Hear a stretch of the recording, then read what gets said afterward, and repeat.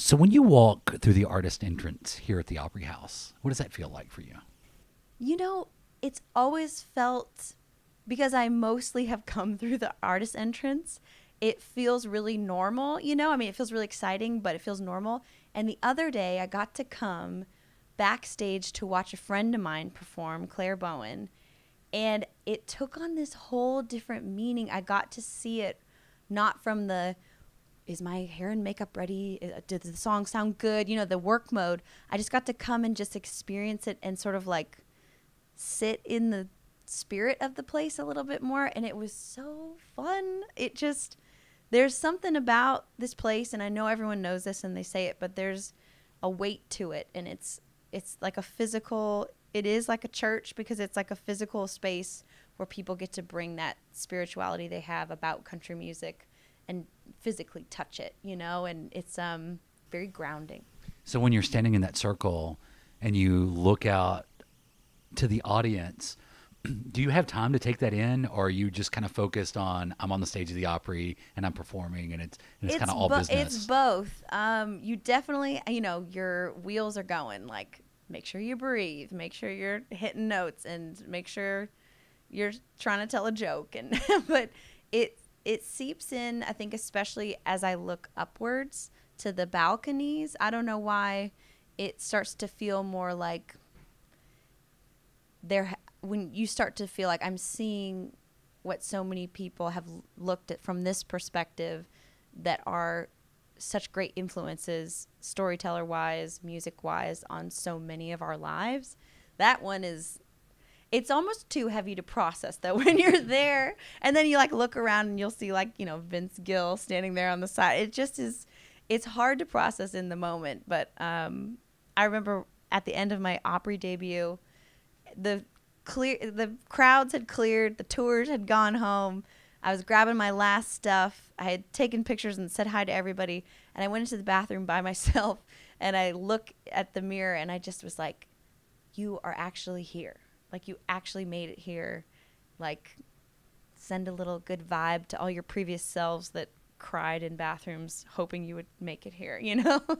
So another historic stage with Opry Roots, Ryman Auditorium. Mm-hmm. You've been there, too. Yes. Is that a similar experience, or yes. is that different? A little more ghosty, I'd say. It has the same weight, but then a little bit more of the, you know, things creak. It's a fun feeling, though. I got to play, I've been able to play the Opry there, and I've been able to play a show just last September. I got to play a headlining show there, and it's so incredible because what the Opry meant and those people that have played on that stage, you just can't escape it. It almost like smells like it. It's just like a whole vibe. And I feel like it brings out the best in me.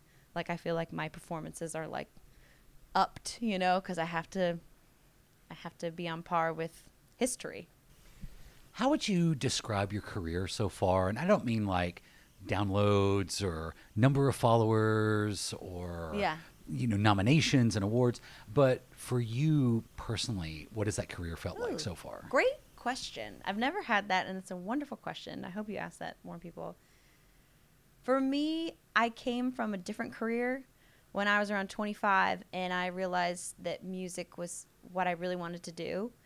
And it's been an adventure, a very vulnerable adventure, to step into something that you feel like you're eternally a beginner at.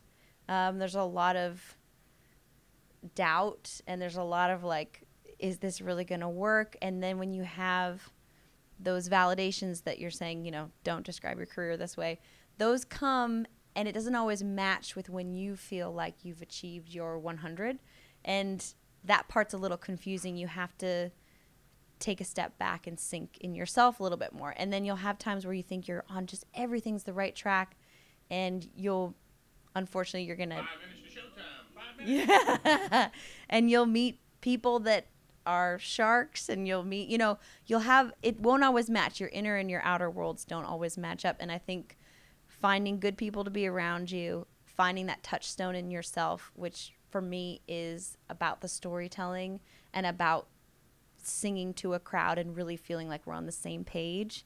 If I can achieve that, then the world's match, you know? So that's like the touchstone that I get to keep going to, where I don't think it matters where I'm at in my career. That's always going to be something that's really integral to who I am. I think it's safe to say that maybe you have a younger audience than some of your country music counterparts. Oh, I'll take it. So when you meet the younger audience, especially the younger girls, what do you hope the message you're sending them is? Yeah, I hope I'm sending them a message that they are not alone. They're understood in the emotions that they're going through. I hope I inspire ones that want to be singers, but I hope I inspire ones that want to be doctors and Supreme Court justices and leaders and CEOs, because I think the truth is that the human experience, and then more specifically the women experience, is something it's important to communicate to each other, that because there's for some reason in history, like public speaking and women being able to explain and understand themselves by their own terms isn't the dominant narrative. And so I think the more that I get to tell stories and just get into a few more girls' hearts, you know, it's like you're heard, you're here, that you're me too. Well, you are part of I guess if we have to put a label on it, the women of country music today. But the likes of Carly Pearce and Kaylee Shore and Maren Morris, and do you feel like you and those guys, you're paving a better road for maybe those girls that are coming to the concerts now that will pursue a country music career? I think every single person is doing that for everyone who's behind them. So I think when I think of things that are difficult for me, I think about Patsy Cline and what it must have been like for her. And she had different roadblocks, definitely more roadblocks, and she didn't give up.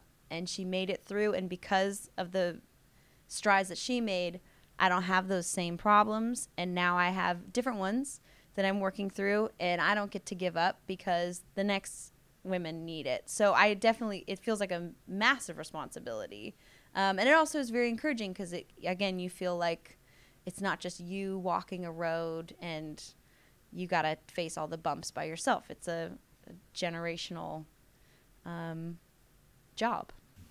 Can we talk about Road to Happiness? Yeah, sure. Tell us about the single. Yeah, Road to Happiness is basically, I'd say, for me, an example of, or a really good picture of what kind of is happening in my life, which I was talking about a little bit earlier, trying to match the inside of what I'm feeling with the outside. And if you're not careful, the people that you hang out with, their beliefs and their expectations accidentally get stuck in your mind. And then when your expectations don't meet what's happening in your life, you can get depressed. And it's like a wild thing to have to realize about yourself, that you have an inner monologue that you have to control and watch out for.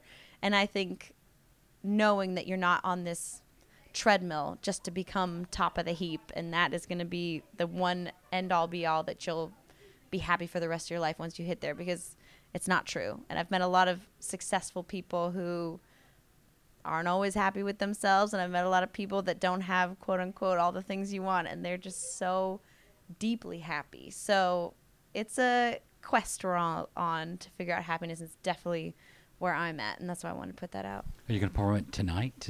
No, I'm not. I'm actually performing You Don't Even Know Who I Am, the Patti Loveless song, because I just love it, and I've wanted to hear it.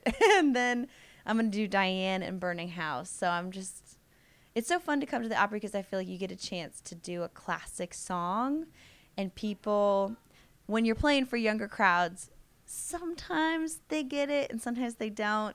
And when you're playing for an Opry crowd, you have a full spectrum of people that are there, and you know the reverence for the history of the music. And so it's really fun to sort of sit into some of the classics. Well, have fun tonight. Thank you so much. Thanks for coming by and hanging out with us. Yeah, thanks for great questions.